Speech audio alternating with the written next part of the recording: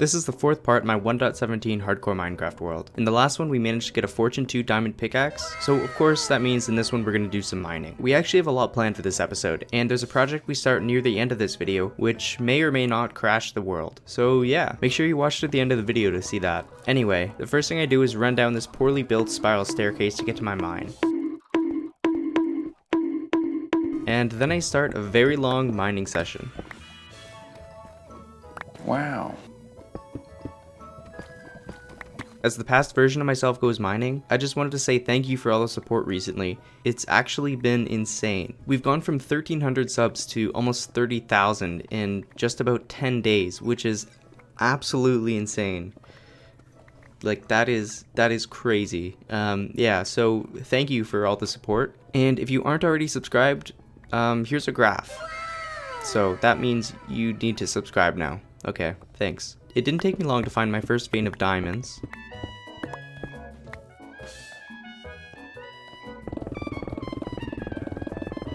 So I brought out the Fortune 2 pickaxe, and I got 15 diamonds, which I think is below the expected value for Fortune 2, but I'll take it though.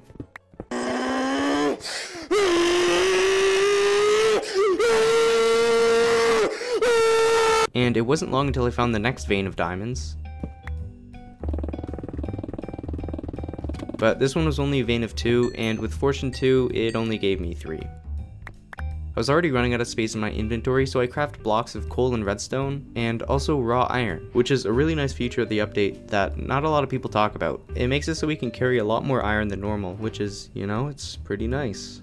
Not gonna complain about that. I found a lava pool and did the natural thing you do in a hardcore Minecraft world. I did some speed bridging. Why?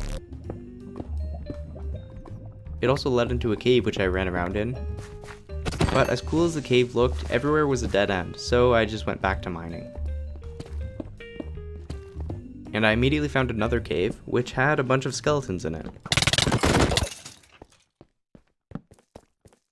And the cave also had some glowing ink sacks, so I threw them in my inventory and kept searching the cave. And I found a lot of mobs.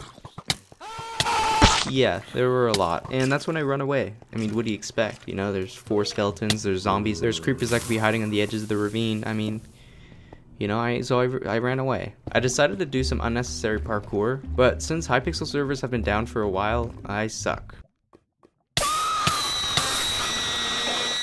And that's why you don't do lava parkour in a hardcore Minecraft world. I didn't learn my lesson though, because I took the same route back. Luckily this time I didn't fall in any lava. Then I found a single diamond ore, which is a little disappointing, but it's not a problem because we have Fortune 2, which means we should get a lot more than 1 diamond when we actually mine it. Oh, yeah, we just got 1 from the Fortune.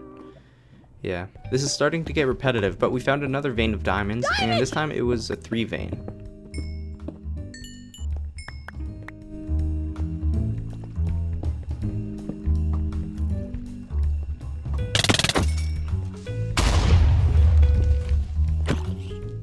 Did you hear that?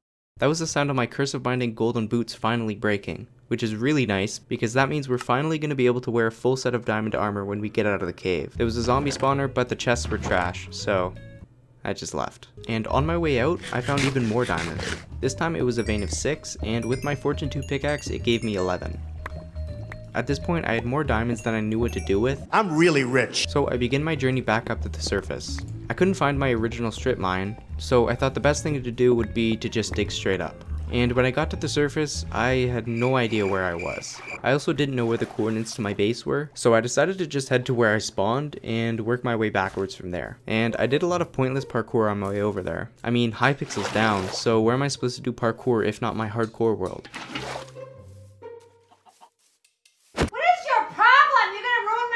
Eventually I found the 2 things in the sky, which I remembered from spawning, so I knew I was really close to my spawn point. I tried to out parkour a spider getting over there, but of course I lost. And another piece of my armor broke. I think it was the chest plate this time. It's not a problem though, because when we get back to the base, we're gonna make a full set of diamond armor.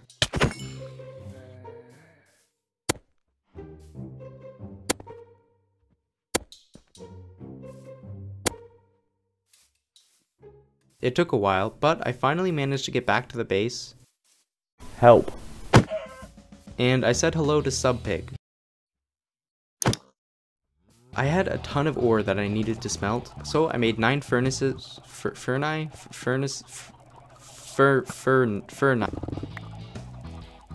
and then I enchanted my diamond sword.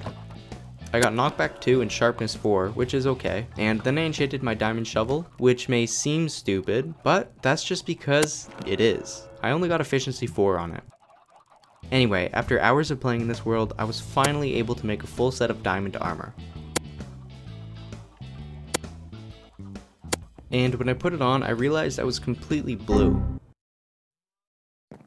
I put a wooden pickaxe in the enchanting table and I saw that there was a silk touch enchantment in there. So I made another diamond pickaxe, enchanted it, and I got unbreaking 3, efficiency 4, and silk touch. Which is, you know, pretty good. I then upgraded my diamond chest plate and I got fire protection 3 and unbreaking 3, which I was very happy about considering what I had just done about an hour before. I was curious as to how well it protects from lava, so I ran to the nearest lava pit and jumped in. Call an ambulance! Call an ambulance! But not for me! Yeah, now I'm gonna feel a lot better about doing lava parkour. I made an anvil my first try because I never forget a crafting recipe. You're stupid. And at long last, named my name tag and officially gave Subpig the title of Subpig.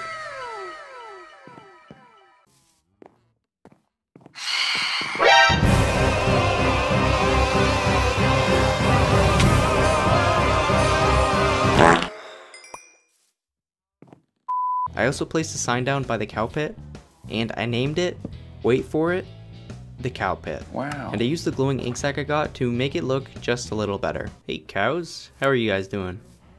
Good? Help me! Good. I replaced the sand in the pond with dirt because I was about to start digging a giant hole underneath the pond, which is where my giant underground mansion will be. And if there's sand and water that falls, this is what happens. Yeah, the water goes all the way down my spiral staircase and takes out every single torch I place. Then I realized that I have zero ability to plan ahead for the future after noticing that the entrance to the base doesn't have a perfect center. So I took some time to destroy and then rebuild my entrance so that the center of the entrance is a single block.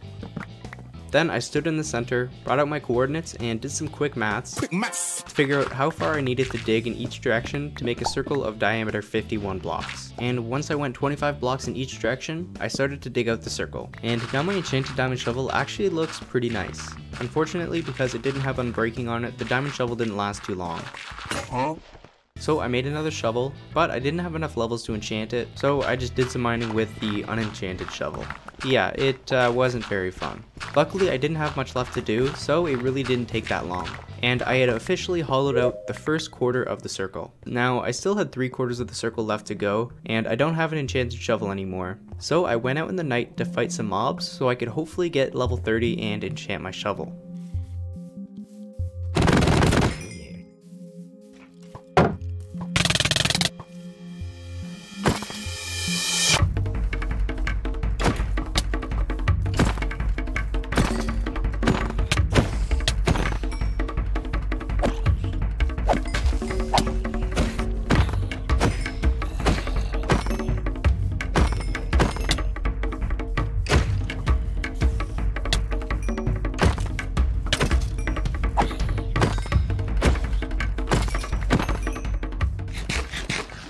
When the night was up, I found myself at level 32, so I enchanted my diamond shovel and I got unbreaking 3, fortune 2, and efficiency 3. Wow, it's very nice. I was happy with the enchantment and I started working on digging out the second quarter of the circle. But I ran into a lot of problems. The circle didn't match up with what I had, and it seemed like it didn't matter what I did, it just wouldn't fit. Yeah, I was stuck there just counting blocks over and over again for a while, until finally I realized that the quick maths I did earlier were completely wrong. Boom, quick maths. I had actually dug out one block too far on each side, so the circle wouldn't fit. After I sorted that out, the rest of the digging went a lot smoother. And pretty soon all I had left to do was dig around the chicken farm. But do you remember that time I was talking about replacing the sand with dirt in the pond? Yeah, I guess I missed some sand, and this was the result.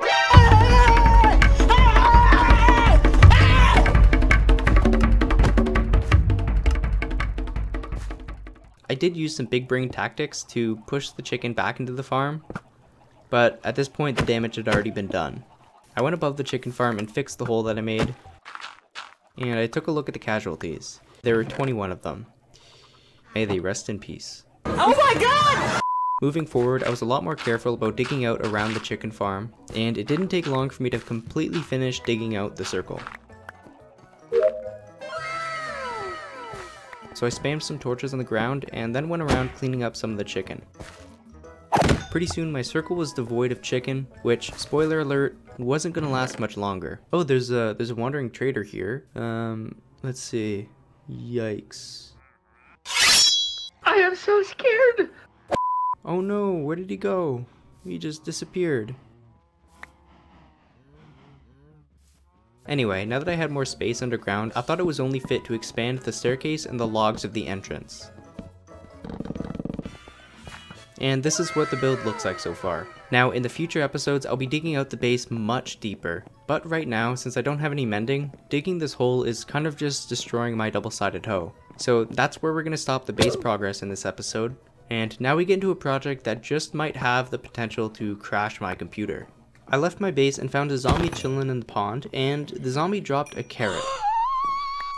Now, this may not yet seem significant, but you're gonna have to trust me when I say it is very significant. This carrot is going places no other carrot has ever gone before, okay? This carrot will be the grand carrot of thousands of other carrots, because the next project we're working on is making a giant sub-pig farm. So I leave the base and search for a new place to put the sub-pig farm.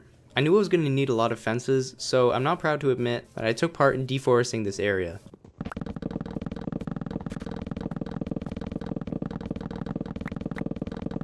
And I didn't even replant the saplings. How dare you! Yeah, I'm kind of a terrible person. But I don't have time to stop and reflect on the impact that this deforestation has on climate change. I've got more important things to do, like make a giant pig farm. So that's what I'm gonna do. Eventually I find a nice place sufficiently far away from my base and start setting up. I make some spruce fences, and then I start making a perimeter. I found the first victim, I found the first volunteer, and used the lead to bring him inside the pen. And I found another one and did the same thing with him. Then I put some water in the ground and 2 pigs popped out. So now I had 4 pigs. I need to find bone meal so I can grow the carrots faster. So for a while I just look around for some skeletons.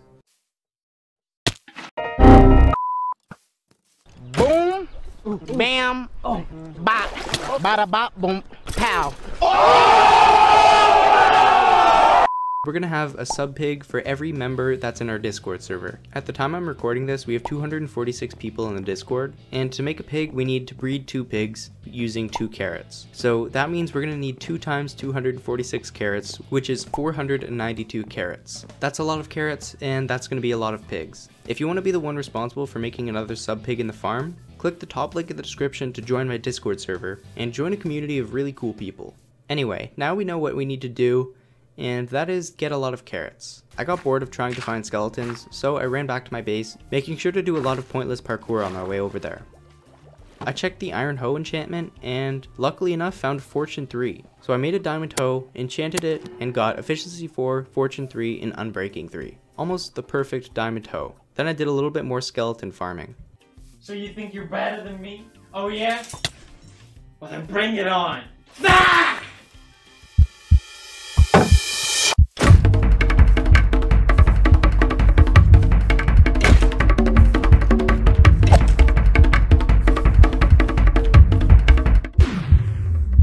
He's beginning to believe. What you say?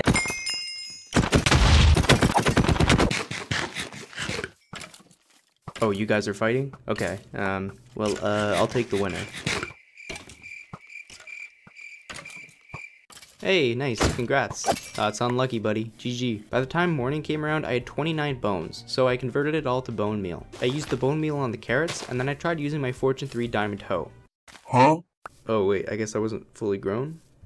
And fortune 3 definitely works. Oh, that gave me 7 carrots?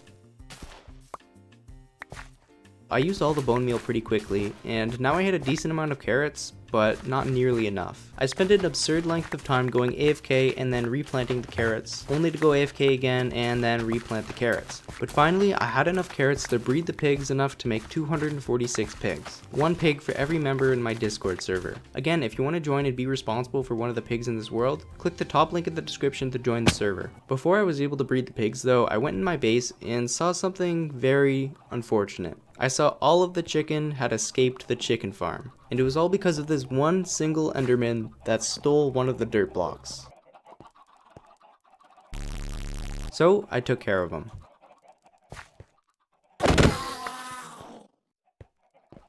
It made me so upset that I stole his eye and placed it in the barrel of betrayal. Oh wait, what else is in here? Oh, it's the 75% of you that aren't subscribed to my channel. So if you want to get out of the barrel of betrayal, hit the subscribe button. You know, see what happens. Before we get to breeding the pigs, we really need to deal with all the chicken running around our base because I really don't want to get salmonella. So I destroy the rest of the chicken farm and begin construction on the new permanent chicken farm inside of the wall. I could hear the thunderstorm outside, and I'm not gonna lie, the atmosphere really made me feel like I had just given that Enderman a supervillain backstory. So yeah, let's hope we don't see him again in a few episodes. I replaced the old cobblestone with smooth stone slabs, and I think it looks a lot better. It was now time to move the chicken back into the chicken farm, so I took out my seeds and brought them all into the farm. There wasn't really a good way of doing this, so I tried to just make the ones in the back push the ones in the front into the farm. That only got so far though, so I eventually just trapped them in there and started swinging. Again, some people would think this is inhumane, but I think it's profitable. I realized that Subpig hasn't left his hole in a very long time, so I thought it would be nice to take him for a walk. And on our walk we ran into a creeper and a group of pillagers.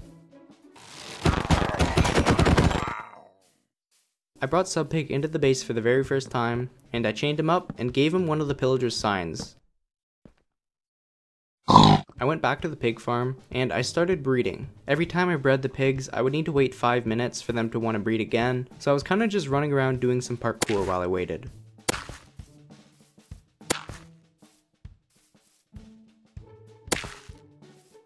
Pretty soon there were already a lot of pigs in the farm, but still nowhere near how many there'll be in the future. So I just kept breeding, and there were a lot of pigs, you know. I don't know what I expected, but there were so many pigs that it was getting hard to walk. Was I starting to regret this? Yes. Was it too far to go back? Also yes. Finally, I had given the last carrot, and so now there should be 246 pigs in this farm. If you want to be one of these pigs, which honestly I don't think it looks very appealing anymore.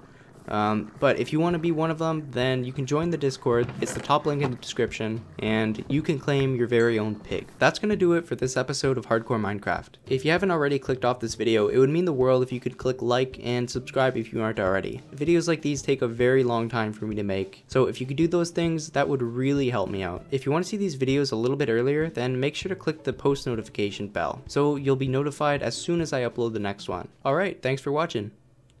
Peace.